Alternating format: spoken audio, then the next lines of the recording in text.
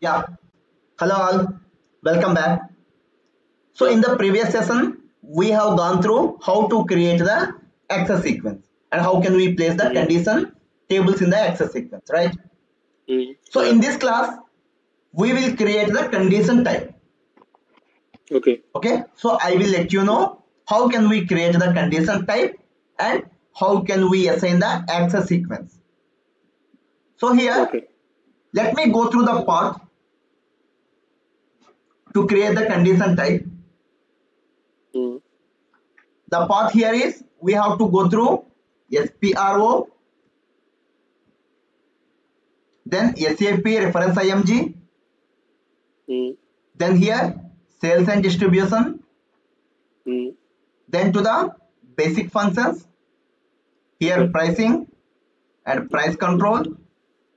Mm, Here you can see define condition types. You have okay. to click on it.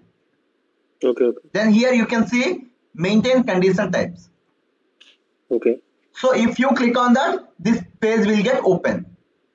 Mm, Okay. And you can also go through the transaction, which is nothing but V/06.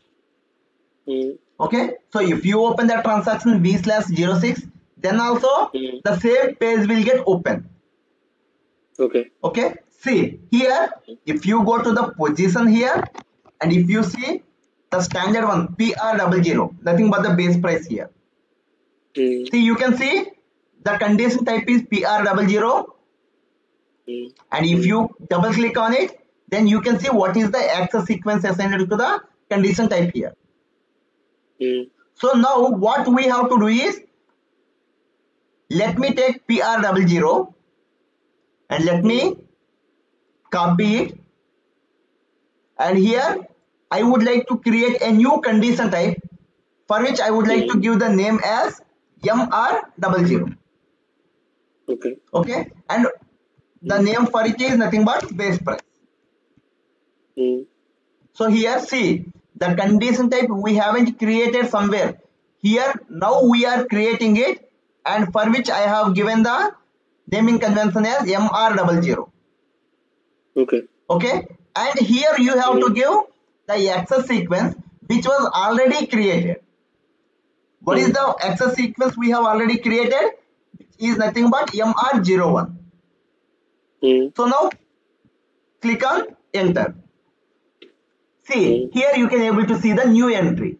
The condition type MR00 got created. Now we Okay. have to save it. Mm, Then it will be saved in customizing request. mm. Okay, and the access sequence Okay. configuration as well as the condition table configuration will be saved in the workbench request. I already have Mm, told you the difference between workbench request and customizing request, right? okay. Okay, see Mm, now if you double click on the MR00 condition type, here you can mm. able to see many controls, right? Yeah. So I will take a separate session Mm, to explain each and every control here in condition type controls. okay. Okay, but for now Mm, I just have created the condition type to let you know how can we create and how can we place them into the pricing procedure. mm. Okay, so hope you are clear with Okay. this session, and if you have any I, queries you can ask me now. okay. No worries. Okay then, thank you.